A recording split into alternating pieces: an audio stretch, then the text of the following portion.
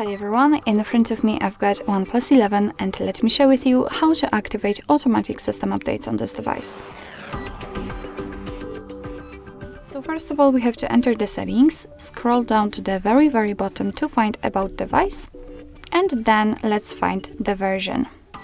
Here we have to keep tapping on the build number, which I know may be quite confusing, but thanks to this we can enable the developer options.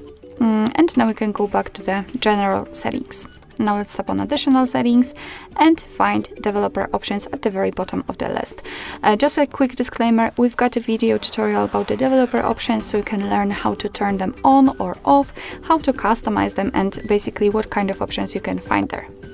So here in the developer options, all you have to do is to simply scroll down just a little bit to find the automatic system updates. As you can see, this option will be actually in the very first section after entering. So in my case this option is turned off, so just tap on turn on in order to apply it. So from now on your device is allowed to update the device itself actually when it will be restarted. So you don't have to really manually update your device, but you have to remember about restarting it from time to time.